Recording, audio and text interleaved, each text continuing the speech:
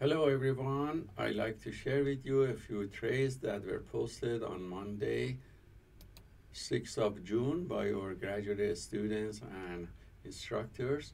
This is a clip from AP, just a second,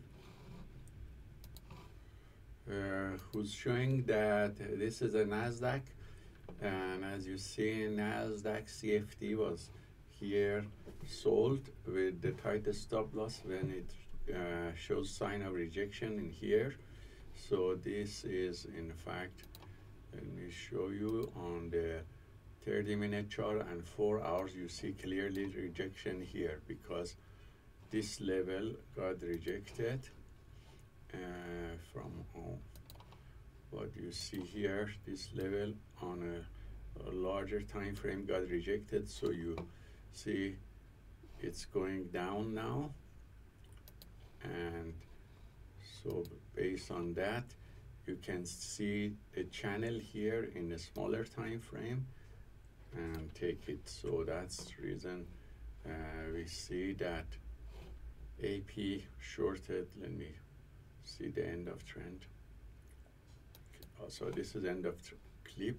So AP sees this opportunity in macro charts that it got rejected, then sees this channel in fact, but anyway it's kind of sideways, so it's kind of going sideways here versus here, but this has very good indication that this is lower than this one. So because the buyers couldn't take the price here, and even at this level lower got rejected, you can find opportunity around this area to enter and take profit here, and that's what he sees here. So this flat become channel, and channel slope become more and more. So, and this is dynamic channel, this become center, this become fund force upper area, and this is entry very sharp here. So risk to reward is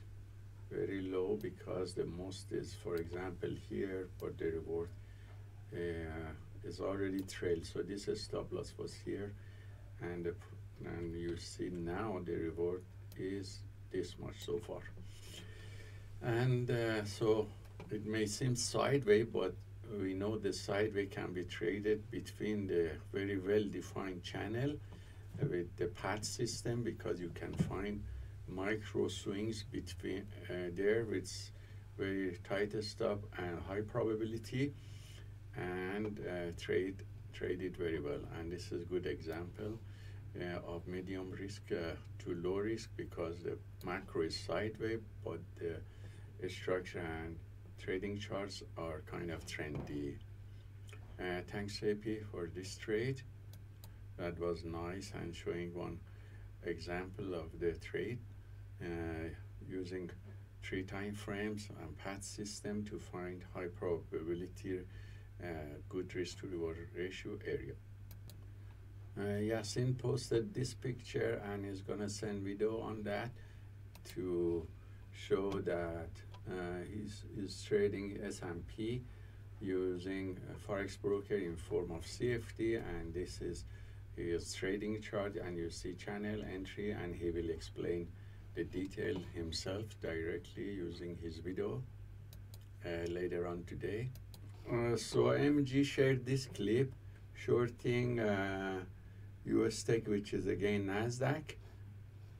This is 5-minute, 1-minute chart, and you see his entry when this area broke, and then it's having pullback. So you see a channel again as a trading channel here, and so this structure here, this structure here, after breaking at this level, now this level is rejected. Therefore you can see a downward channel, and you see in a smaller time frame.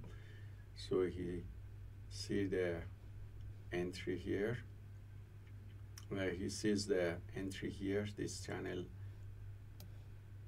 again with the good risk to reward ratio. So entry is correct around this area, 1/4 of channel, stop loss is correct. Initially here, then it's trail, and target, let me see if he's gonna, he's putting usually target on the middle or this channel, depends on the exit strategy. Now his target is touched, and that was the end of his clips, and had multiple targets. So thanks for sharing this trade. GH also, I think he had another clip. Let me see. So he had another trade that he sees again. This down kind of trend, the macro is sideways, but anyway, this area is accelerating and showing that can reach this area or the next target. So he entered here at very nice area with this slope. Now the slope is accelerating, and it's gonna be like that. So he's having target here and here, and let me see his video. So that is the end of his video, that the price went all the way to reach the targets, the two targets. So thank you very much, MG, for sharing this trade with all the students. And also Jan sent this clip to me for 50,000 combined. As you see, he sees the macro here on uptrend and taking this channel in the structural chart, using 50 tick chart here for the better entries. So let me go fast forward. So these are his trades on 50 tick charts. That is uptrend channel, and just a second, I go faster. So you see his channel that he sees here, the momentum is lost, and this last one that broke the trend line one time here, two time here. These are entry area, exit area. Mostly three targets are touched. Then here momentum is completely lost. It didn't reach the second, third target, so he stopped trading.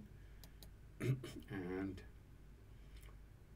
it shows the last trade, and his combined result 2,500 profit for the day. Thanks, Jan, for sharing these trades, and everyone. Hope these trades are useful for you, and let us know if you have any questions about the application of PAAT on different markets, and have a wonderful day.